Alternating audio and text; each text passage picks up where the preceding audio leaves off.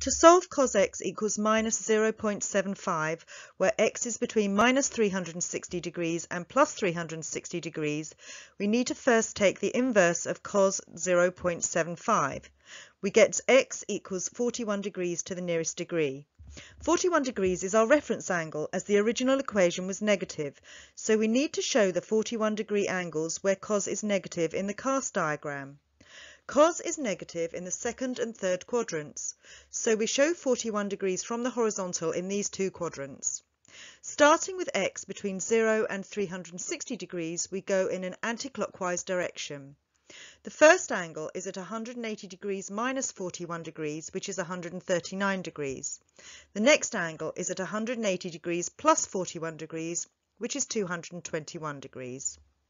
Next, going in a clockwise direction from 0, we will find the solutions between 0 degrees and minus 360 degrees.